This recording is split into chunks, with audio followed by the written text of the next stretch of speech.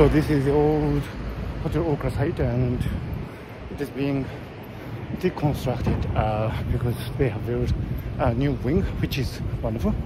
But at the same time, I look at this building with a tinge of sadness because, you know, this has been a traditional, really wonderful example of Japanese hotels, Japanese style hotels, and they really did an excellent job of entertaining people and hosting guests from all over the world. So, but now it's going.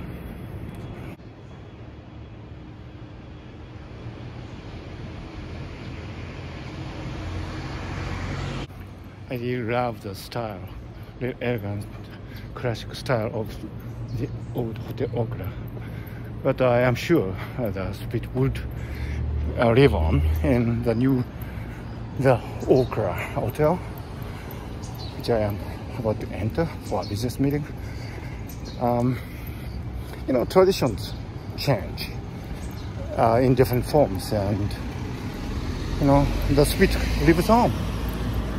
So this is the old ancient Okra, and that is the new Okra. I hope the tradition will live and flourish.